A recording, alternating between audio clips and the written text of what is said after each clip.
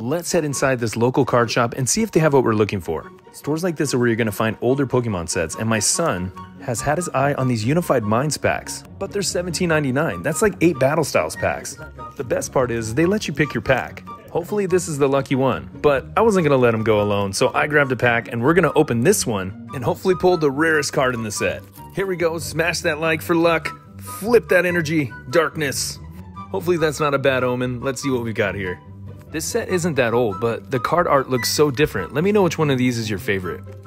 Was this pack lucky? We got a reverse Dratini, which is really nice, and an Araquanid non-holo. Rip my wallet. Let me know what you think of this set and if you would buy loose packs at a card shop.